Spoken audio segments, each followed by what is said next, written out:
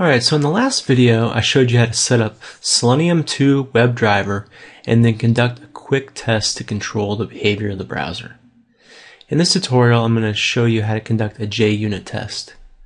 Essentially, JUnit is a lightweight framework for conducting repeatable tests in Eclipse.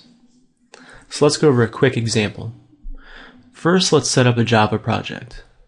So from your main workbook in Eclipse, click File, New, and then Project.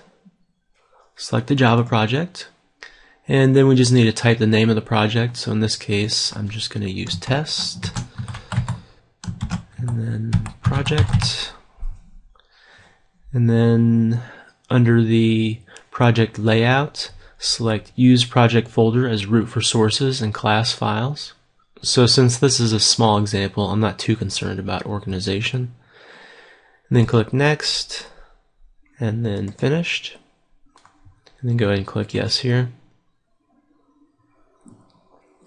Okay, so now we need to set up a new package in class. So to create a new package, right click on the project, click New, and then Package. I'm just going to name this Test, Finish, and then to create a class, right click on the package, select New, Class, and then I'm just going to name this JUnit, and click Finish. Okay, so let's create the class now. If you already have one in mind, you can use that, but make sure it's relatively simple so you can understand how the JUnit tests work. So I'm just going to create a class that concatenates two strings and also multiplies two numbers. Okay, so I'm just going to say public string concatenate string 1 and then string 2.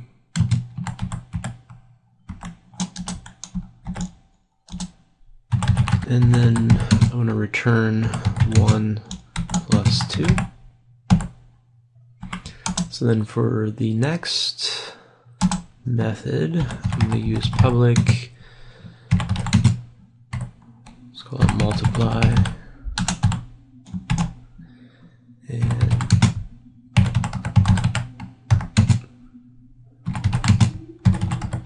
let's do two numbers here.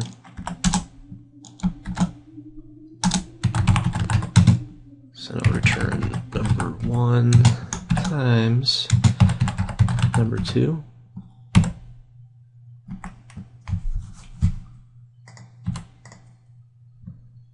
Just go ahead and save that. Okay, so next we need to set up the JUnit tests.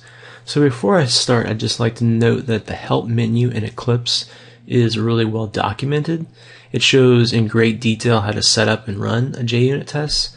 So let's just follow that guide. So I'm just going to go to Help, Help Contents. Just go ahead and pull this over. I'll go ahead and search for JUnit. Writing and running JUnit tests. Okay, so as the docs indicate, we want to open up a new wizard. So File, New, JUnit Test Case.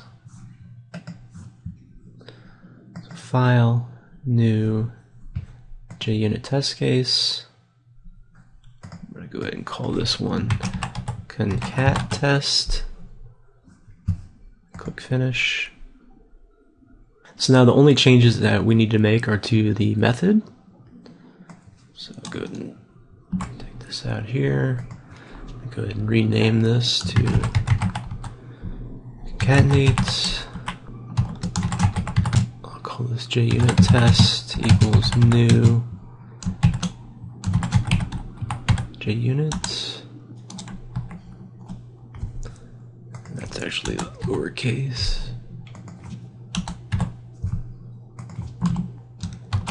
String result equals test dot concatenate, and I'll just use 1 and 2 for the strings, and then I'll do assert equals So the result should be 1, 2. Let's just do comma result.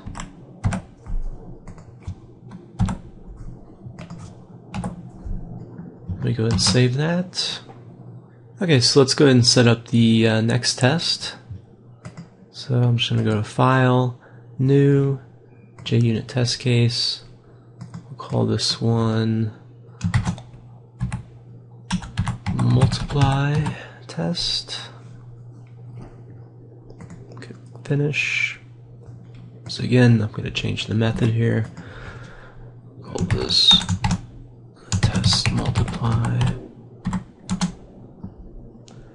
Let me just copy some of this from over here to save some time. So JUnit test equals new JUnit.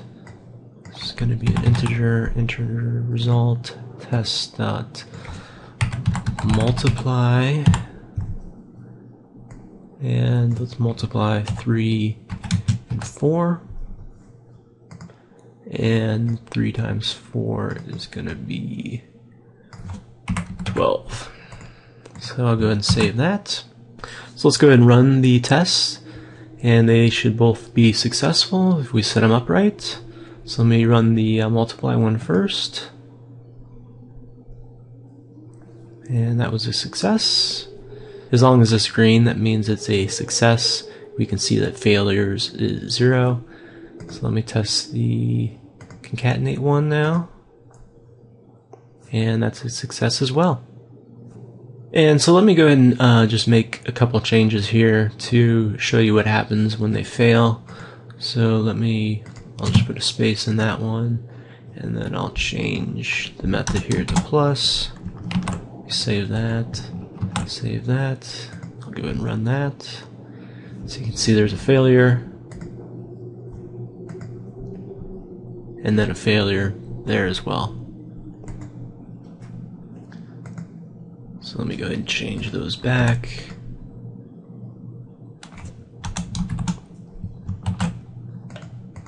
Just go ahead and save that. Okay, so next you can combine these tests into a test suite. So let's go ahead and actually let me go ahead and open up the help here. So to do a test suite, you want to open the new wizard, select Java, JUnit test suite. So to do that, click this button here.